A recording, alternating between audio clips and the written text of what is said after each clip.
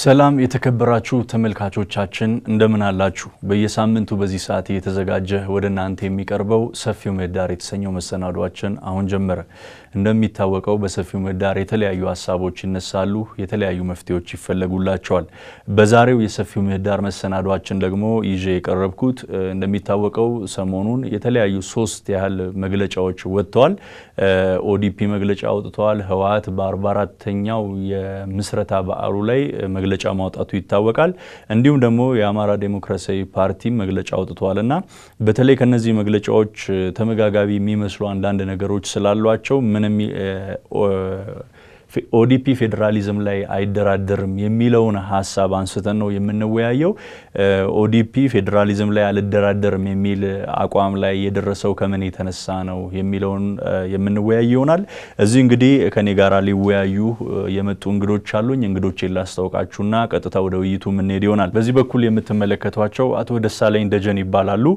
የአማራ ብሔራዊ ንቅናቄ የአዲስ አበባ ምክር ቤት አባል ናቸው እንዲሁም ደግሞ በዚህ በኩል የምትመለከቷቸው አቶ ታዬ ደንዳ ይባላሉ የኦሮሞ ዴሞክራቲክ ፓርቲ የማዕከላዊ ኮሚቴ ጽፈት ቤት የህዝብ አስተያየትና የህዝብ ግንኙነት መምሪያ ኃላፊ ናቸው እንግዶቼ እዚህ ድረስ ጥሪና አክብራችሁ ስለመጣችሁ ከልብ አመሰግናለሁ እንግዲህ መግቢያ ላይ ለመጥቀስ እንደሞከርኩት ወደ ውይይታችን ስንሄድ ህዋት መግለጫ ማውጣቱ ይታወቃል 44ኛውን የምስረታ በዓሉን ባከበረበት ጊዜ መግለጫ አውጥቷል መግለጫው ላይ የተቀመጡ አንኳር የሚባሉ ነጥቦች አሉ እሱን ወደ ኋላ ላይ መለስ ብለን እናያው ነው የሚሆነው ከዛ ውጪ የኦሮሞ ዴሞክራቲክ ፓርቲ መግለጫ አውጥቷል ከሰሞኑ ደግሞ አዴፓ የአማራ ዴሞክራሲያዊ ፓርቲ እሱ መግለጫ እንዳወጣ ይታወቃልና እነዚህ መግለጫዎች በአንድም በሌላ መንገድ ይተሳሰራሉ የሚሉ ነገሮች አሉ ሰዎች ይሄን ሐሳብ ያነሳሉና አቶ ደሳለኝ ከርሶ ልጀምርና ይሄን በፌደራሊዝም ላይ አልደራደርም ያለውን የኦሮሞ ዴሞክራሲያዊ ፓርቲ መግለጫ ሲሰሙ እንደ ድርጅት ምንድነው ያሰባችሁት ምንድነው የተሰማችሁ አመሰግናለሁ መጀመሪያ ይሄን እድል ስለሰጠኝ ይሄን መግለጫ አድምጠናል ሰምተናል ሁላችንም ያው ኢትዮጵያ ህዝብ በአጠቃላይ የሰማው ነው እንደ አማራ ብሔራዊ ንቅናቄ ፓርቲ ይሄን የሰማ ነው የኦሮሞ ዲሞክራሲያዊ ፓርቲ ከስም ለውጥ እንዳላረገ ነው ምንረዳው ምክንያቱም ይሄ ሐሳብ የትላንት ሐሳብ ነው ዛሬ የተለየ አካሄድ ይሄድ ነው ለውጥ አለን ብለን በመናስብበት ሰዓት ተመልሶ ወደ ኋላ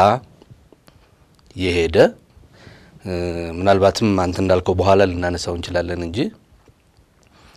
ከህዋት መግለጫ ብዙም የማይለይ ነው ማለት ይቻላል ይሄን ተከትሎ በአካባቢያችን እየተፈጠሩ ያሉ ቀውሶች የምናያቸው ነገሮች አሉ እነዚህ ምናልባት ከዚህ መግለጫ ጋር የተያያዙና ይሄን መግለጫ እውነት ነው ለማለት እንዲያስኬድ ታስቦ የተሰሩ ይመስላሉ አሁን በአዲስ አበባ ዙሪያ ብዙ መፈናቀሎች አሉ መንስኤው የሚባለው ህገወጥነት ነው ህገወጥነትን እኛም አናበረታታም ግን ከጊዜው ውጭ የሆነ ርህራሄ የጎደለው በመረጃ ማስደገፍ ያስፈልግ ይሆናል በርግጥ ነገር ግን ዘርንም የለየ አካሄድ እየተሰራ ነው ይሄ እንግዲህ አዲስ አበባ ላይ ያለውና ፌደራሊዝሙን አንለውጠውም የነበረውን እናስኬዳለን ከሚለው ሐሳብ የመነጨ ይመስለኛል እሺ አመሰግናለሁ አቶ ታዬ ምንድነው የሚነሳው የኦሮሞ ዴሞክራቲክ ፓርቲ በፌደራሊዝም ላይ ለድርድር የተቀመጥኩበት የለም አልደራደርም የሚል ነገር እንደሆነ ነው ብዙ ሰው የሚያውቀውና እናንተ ጋር የተላለፈው መልእክት ዝግ መሆኑን ማሳያ ነው ወይስ ምንድነው በእኛ በኩል የነበረው አንደኛ መግለጫ አልነበረም ያ ጽሁፍ በዛ ጽሁፍ በቀን 3ቴም 2ቴም 4ቴም የተለያዩ ጽሁፎችን የምንለቅበት የፓርቲው ፔጅ ነው የዛ ጉዳይ መነሻ ህገ መንግስቱ ፈርሷል ፌደራሊዝሙም ወደ ኋላ ተቀልብሷል ተብሎ በእኛ ቤዝ ላይ ቅድም ባላችሁት ሳይሆን በሌላ ጎኑ የህዝቡ ጥያቄ ተዘንግቷል ወደ አህዳዊም እየሄዱ ነው በሚል ቅስቀሳ ተደርጎ ነበር ሶ በዛ ቦታ ላይ ፌደራሊዝም ላይ ምንም አንነጋገርም ሳይሆን በዛ ጉዳይ ላይ ንግግርም አልተደረገም በሚል መልክ ነው አይደለም እንኳን ፌደራሊዝሙን አንቀይር ቢንቀይርስ ምን አይነት ይሁን የሚል ወደዛ መገባት ሳይሆን እንደውም በዛ ዙሪያ ከማንንም ጋር የተነጋገርንበት ሁኔታ የለም በዛ ሁኔታ ላይ አንድ እሱ ነው ሁለተኛ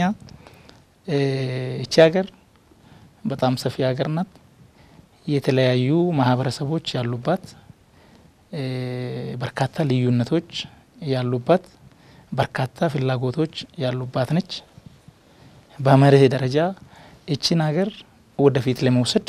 እነዚህን ፍላጎቶች እነዚህን ልዩነቶች አስታርቆ አጣጥሞ ማሄድ ያስፈልጋል ያን ለማድረግ ደግሞ የሚያስችል ስርዓት ፌደራሊዝም ነው ብለን ነው የምናምነው ስለዚህ በዛ ላይ ፌደራሊዝም ለዚህች ሀገር ዲሞክራሲም ለዚህች ሀገር አንድነትም መሰረት ነው ብለን እምነት እንዳለን ማሳየትና በዛ ጉዳይ ላይ ደግሞ በፌደራሊዝም ጉዳይ ላይ ደግሞ አይደለም ማፍረስ አይደለም ወደ ኋላ መቀልበስ ንግግርም አልተደረገም በዛ ጉዳይ ላይ ብለን ያለውን ብዥታ ለማጥራት ነው የተደረገው ማለት ነው አንድ እሱ ነው ሁለተኛ ከዛ ባሻገር ሰዎች አሁን እዚህ ጋር የሚሰሙ ሲሞታዎች አሉ ከውጪም የሚሰሙ ሲሞታዎች አሉ ምንም የተደረገ ለውጥ የለም ከሲም ባሻገር ይሄ በጣም ጫፍ የረገጠ ነው ከስሜት ወጥተን ተጨባጭ ነገሮችን አይተን ምናልባትም እቺን ሀገር ሰላሟን አንድነቷን ማስከበር የምንችለው በዚህ በፍረጃ አይደለም ኦፍ ኮርስ ለውጥ አምጥተናል ማንንም ሊመሰክር ይችላል አሁን የምናደርገው ሰፊው ሜህዳር በራሱ ምስክር ነው ለዚህ ለውጥ ለመጣው ለውጥ በነጻነት እንናገራለን የመሰለንን ሐሳብ ማንንም ህብረተሰቡ አማራጮችን የመስማት እድል አለው ይሄ አልነበረም ከዚህ በፊት ብዙ ለውጥ ሊቆጠሩ የሚችሉ ሊታዩ የሚችሉ የሚያንጸባርቁ ለውጦች አሉ በዚህ ውስጥ ግን የሚጎሉ ነገሮች ያልተሻገርናቸው ችግሮች የሉም ማለት አይደለም ችግሮችን እንፈታለን ብለን ግን ያሉ ነገሮችን መልካም ነገሮችን ሁሉንም ጥላሸት ቀብተን ማለፍ ይሄ አግባብነት የለውም ከስሜት የወጣ በሂሳብ ላይ የተመሰረተ ምን ብናደርግ ምን እናገኛለን የሚለውን የራሳችንን ስሜት ብቻ ማዳመጥ ሳይሆን ሌላውም ስሜት እንዳለው ሌላውም ፍላጎት እንዳለው በዛ ደረጃ ማሰብ በጣም አስፈላጊ ነው ብዬ አስባለሁ ከአዲስ አበባ ዙሪያ ጋር ተያይዞ የተነሳው በዚህ አካባቢ ያው ዓለም እንዴት እንደሚተዳደር እናውቃለን የዓለም ከተሞች ያስቀኑናል መንገዳቸው እድገታቸው ፕላናቸው ሁሉ ያስቀኑናል እኛም ኢትዮጵያውያን አዲስ አበባን ጨምሮ ባህር ዳርም ቢሆን በዛው ሐዋሳም ቢሆን በዛ ደረጃ እንዲያድጉልን እንፈልጋለን በዚህ ደረጃ ህገወጥነት ከተስፋፋ በየቀኑ በየለሊቱ እንደውም አንዳንዶች ሰፈራ ለማድረግ ባጀት መድበውም ህገወጥነትን ለማስፋፋት በፕሮፓጋንዳም ደግፈው በዚህ ደረጃ አይጠቅምም በዚህ ደረጃ እቺን ሀገር ወደፊት መውሰድ አንችልም መስራት የሚገባን ህግን አክብረን እርስ በርስም ተከባብረን ለእኛ እንደምናስበው ሌላውም ሊያስብ እንደሚችል አስበን ለዚህች ሀገር እቺ ሀገር ለሁላችንም በሚሆን መልኩ የሁላችንም ፍላጎት ኢንተረስት ልታስተናግድ በምትችል መልኩ መገንባት ነው እንጂ ያለብን ህገወጥነት ዙሪያ ላይ አቋም ከሌለን እንደገና ደግሞ ከዚህ ጋር በዘር ላይ የተመሰረተ ነው ብሎ ይሄ የዘር ቅስቀሳ ማድረግ በጣም አግባብነት የሌለው ነው ቡራዩ ላይም ቢሆን ሰበታ ላይም ቢሆን እዚህ ሰንዳፋ እንትን ጣፎም ላይ ቢሆን ቤቱ የፈረሰው የአንድ ብሔር አይደለም የሁሉም ነው እዛ አካባቢ ሁሉም ሄዶ ማየት ይችላል እንግዲህ በብዛት የሰፈረው ምናልባት ሊበዛ ይችላል በቁጥር አሰፋፈሩ እዛ አካባቢ ቡራዩላ ሲሆን ማንንም ምንም አላለም ከ1000 በላይ ቤት እንትን ብሏል ሰበታ ላይም በዛው ልክ ተሄዷል ይሄ የዘር ቅስቀሳ በማድረግ ኢትዮጵያ ውስጥ እሳት ማቀጣጠል የሚጠቅመው ለማንም አይደለም የሚጎዳ እንጂ የሚጠቀም የለም ስለዚህ ኃላፊነት በተሞላበት ኦፍ ኮርስ ዜጎቻችን በየትኛው አካባቢ ተዘዋውሮ መስራት ተዘዋውሮ መኖር ማብታቸው ነው ያን ሲያደርጉ ህግን እያከበሩ በአካባቢው ህግ ማድረግ አለባቸው በየትኛው ከዛ ውጪ ግን የዘር ቅስቀሳ በዚህ ሞቃር ግን በዚህ ደረጃ ስንሄድ እሳቱ መልሶ በጣም አደገኛ ሊሆን ስለሚችል ሁሉም በኃላፊነት ማሰብ አለበት ነው እሺ አመሰግናለሁ አቶ ደሳለኝ እርሱ ጋር ለምጣና ምንድነው የተነሳው ላይ በመጠኑ ሐሳብ መስጠት ይችላሉ ግን ቅድም ኦዴፓ በስም ደረጃ ነው የተለወጠው እንጂ ቃለ መለውጡን ማሳያ ነው የሚል ነው እየተያየን ያለንበት ደግሞ ፌደራሊዝም ላይ ደራድራለሁ አልደራደርም የሚል ነው እና ፌደራሊዝም ግን አይጠቅምም ባይናችሁ እንደ ፓርቲ እናንተ ወይስ እንዴት ነው በፌደራሊዝም እናምናለን ፌደራሊዝሙ ግን ህዋት ኢህአዴግ ሲያደራጀው አማራን ጠል ሆኖ አማራን ባገለለ መልኩ ወይም ባጭር አማርኛ ተጎጂ እንዲሆን አድርጎ ነው አሁንም የኦሮሞ ዲሞክራሲያዊ ፓርቲ ያንን ሐሳብ አልቀይርም በፊት ህዋት ይለው እንደነበረው በመቃብሬ ላይ ነው የሚል እስከዚህ ድረስ ጽንፍ ይወጣ ሐሳብ ይዞ ነው የተነሳው እኛ ደግሞ ወገኖቻችን በየቦታው በዚህ ፌደራሊዝም አወቃቀር ምክንያት ፌደራሊዝም አይደለም በራሱ አወቃቀር ምክንያት ዜጎቻችን እየተጎዱ ነው ውክልና አጥተዋል አቤት የሚሉበት ቦታ የለም በየትኛውም ቦታ ድምጻቸውን የሚያሰሙበት ሁኔታ የተመቻቸላቸው አይደለም እንደው ምናልባት ግን ይዘውት እንደሄዱ ይሄ ከዚህ በፊት በነበረው መልከታ ኦዲፒ ሲያወጣ አልደራደርም የሚለው ለትርጉም አጋልጦታል አሁን እሳቸው እንደሚሉት ማለት ነው አሁን ግን ምንድነው እዚህ መድረክ ላይ እየተባለ ያለው አልደራደርም የሚለው ሐሳብ ከየትኛውም ፓርቲ ጋራ ተደራድሬ አላቅም በዚህ ጉዳይ ለማለት ፈልጌ ነው የሚል ነገር ያነሱ ነው ማስተባበያ መስጠት ነው ይሄ ከሆነ ሐሳቡ ያላግባብ ተተርጉሞብኛል የኔ ሐሳብ ይሄ ነው ብሎ ማስተባበያ መስጠት ያስፈልጋል መቼምኛ እኔ እነሱ ልብ ውስጥ ሆኜ ላስብ አልችልም እነሱ የነገሩኝን በራሴ መንገድ ነው እምረዳው ስለዚህ በተረዳውት መንገድ ነው ምነግርህ እና እሱ ከሆነ ማስተባበያ መስጠት ነው ሐሳቤ ይሄ ነው ብሎ መግለጽ ነው ሌላም እኮ አሁን የመግለጫ አይደለም የሚልም እየወጣ ነው መግለጫ አይደለም ብሎ መስጠት እኮ ነው ስለዚህ ይሄ መግለጫ ካልሆነ ያላለቀው ውይይት በፓርቲው በኩል የሚደረጉ ከሆኑ እስኪ አልቁ መጠበቅ ይቻላል ነገር ግን ለሚዲያ የበቁት በዚህም ድረስ መተን እንድነጋገር ያበቁን የመጨረሻ የነሱ ሐሳብ ውጤቶች ስለሆኑ ነው በዚህ ላይ ተነስተን ይመስለኛል ምን እንነጋገረው እና ፌደራሊዝም ጎጂ አይደለም ለኛ ሀገር አስፈላጊ ነው ግን ምን አይነት ፌደራሊዝም የሚለው ብዙ ከዚህ በፊትም ተብሎበታል ለወደፊትም ሊባል ይችላል አንዳንድ ስራዎችም እንደሚሰሩ አውቃለሁ ስለዚህ ቁጭ ብሎ አስቦ እንደሚባለው በፍቅር እንድንኖር አብረን እንድንኖርበት ሀገር የሁላችንም እኩል ተጠቃሚነት የሚረጋግጥበት ሀገር እንድትሆን ከሆነ መነጋገር ይቻላል ነገር ግን አይ ቲንክ የኔ አንድ ሰው ንግግር አይመስለኝም ሞቭ የሚቀሰቅሰው ወይም አመጽን የሚያነሳሳው የኦዴፓ መግለጫ ነው ስለዚህ ይሄ በአግባቡ ታርሞ መግለጫም ካልሆነ እንደገና ደግሞ ያላግባብ ተተርጉሞብኛል የሚባልም ከሆነ በአግባቡ እንደገና ሊቀርብ ይገባል ያኔ ሁላችንም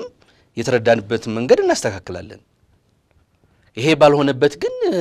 አሁን እዚህ በተቀመጥንበት አዲስ ሐሳብ ልናነሳ አንችልም ምናልባት ይሄ እንደ መግለጫ ይቆጠር እንደሆነ ማላቅም ያ ካልሆነ አግባብ ነው ብዬ እኔ በግሌ አላስብም የዚህ አዲስ አበባ ዙሪያ ያለውን አሁን ያለውን ጉዳይም አንዳንድ ነገር ተነስቷል የዓለም ከተሞች ያስቀኑናል ሁላችንም እንቀናለን ግን የዓለም ከተሞች ህዝቦቻቸውን አክብረው ነው የሚያለሙት ህዝብ ላይኖርበት ከተማ አያጌጥም ህዝብ ሊኖርበት ነው መጀመሪያ ከተማ ስለዚህ የሚኖረው ህዝብ ህገወጥ መሆን የለበትም በዚህ እንስማማለን ግን ህጋዊውን ከህገወጥ መለየት እንደገና ደግሞ ይሄን ህዝብ ህገወጥ እንኳን ቢሆን ይሄን ህዝብ ለማገልገል ነው ከተማዋን የምናስውባት ስለዚህ ይሄ ህዝብስ ምን ይሁን የሚለው ተጨማሪ ማይል መሄድ ያስፈልጋል እና ምንድነው የሚሆኑት ወዴት ነው የሚሆኑት እነዚህ ህፃናት እኮ ይህን ያዩ እየሰሙ ነው የሚያድጉት አብረን እንድንኖር አብረን ኢትዮጵያውያን ሆነን እንድንቀጥል እየታሰበ እነዚህ ህፃናት ምን ያያሰቡ እንዲያድጉ ምን ይሆኑ እንዲያድጉ ነው ከትምህርት ቤት ሲመጡ ቤታቸው ፈርሶባቸው ወላጆቻቸው ያለቀሱ አግኝተው ነው እንዴ ኢትዮጵያዊነትን ምን ገነባው እኔ በግሌ አይመስለኝም ሁላችንም የምናስበው ነገር ወደ አንድ መምጣት አለበት ይሄ እንዲመጣ ደግሞ ሰከን ብሎ ውሳኔዎችን መወሰን ያስፈልጋል እና መግለጫው የዚህ ማስፈጸሚያ መሳሪያ ሆኖ ነው ቀድሞ የወጣው ለዚህ አፈጻጸም ጉልበት እንዲሆን ነው ስለዚህ ያን ጉልበት ተጠቀሙበት አቶ ታዬ እንዳሉት አዎ በየቦታው አሁን እየሆነ ነው እኮ ለገጣፎ ላይ የሆነው ቅድሚያም ስለሆነ የማህበረሰቡን ቁጥር ስለጨመረ የተፈጠረውም ችግር ሰፊ ስለሆነ ነው እንጂ ትላንትናም በሚዲያ ስናይ ነበር ወረገኑ አካባቢ ሌሎችም ቦታዎች አካባቢ እየቀጠሉ እንደሆነ እንሰማለን ህገወጥነትን ማንንም ሊያበረታታ አይገባም ግን ህገወጥነትን መንግስት ጉልበት ስላለው ብቻ አይደለም ሊፈታው የሚገባው እንደው ምናልባት አጠር አድርገው እንዲመልሱልኝ በዘርም ነው የተባለ ነገር አለ አይደለ እሱ ነገር ግን ማስረጃ አለው ጥሩ ጥያቄ ነው ያነሳው ይሄን ማጣራት ይቻላል እኔ አሁን አማራ ብቻ ነው ይያልኩ አይደለም እንደዛ ተረርተኝ ከሆነ ትክክል አይደለም ራሴን ላስተካክል ነገር ግን ሌሎችም ብሔሮችና ብሔረሰቦች አሉ እዛ አብረው በዚህ ውስጥ የገቡት እነዚህ ሰዎች እኮ 20 ዓመት ወይም ከዛ በላይ ኖረዋል መንገር ተሰርቶላቸዋል መብራት ገብቶላቸዋል ውሃ ተገብቶላቸዋል ግብር ከፍለዋል ይሄን ሁሉ ማስረጃ በሚዲያ ያያየ ነው ይመስለኛል አይደለም አትሊስት ይሄን ማቅረብ ይችላል አሁን ብዬ ነው ከዚህ በተረፈ ደግሞ ሲናገሩ እየሰማናቸው ነው መቼም ሌላ ማስረጃ ለነገር አልችልም እኔ እንደዚህ ነኝና በዚህነት የተባረርኩ ይያለህ አይደለህም ልትለው አትችልም ወይም ሊል የሚችለው አካል ይሄን ያደረገው አካል ነው ከዛ በተረፈ የመዘጋጃ ቤቱ ከንቲባ የሚናገሩት ከዚህ ያልተለየ ነው ይሄን ማረጋገጫ የሚሰጥ ነው ተመልካቾቻችን ውይይታችን እንደቀጠለ ነው ካፍታ ቆይታ በኋላ ተመልሰን እንገናኛለን